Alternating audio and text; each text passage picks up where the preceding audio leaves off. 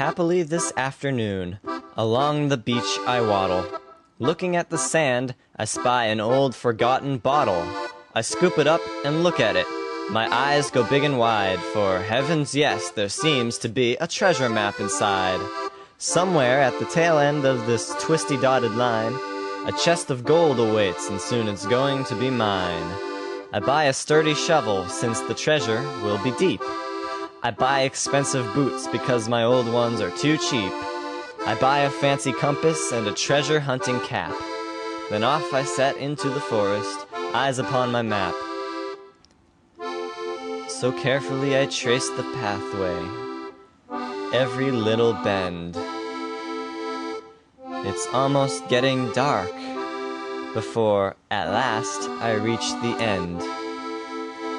I'm so excited, I can't help but do a little jig. I calm myself, take out my shovel, and proceed to dig. I dig and dig and dig until my hands begin to hurt. Then finally, my treasure chest, all worn and caked in dirt. But when I look inside the chest, I only find a note.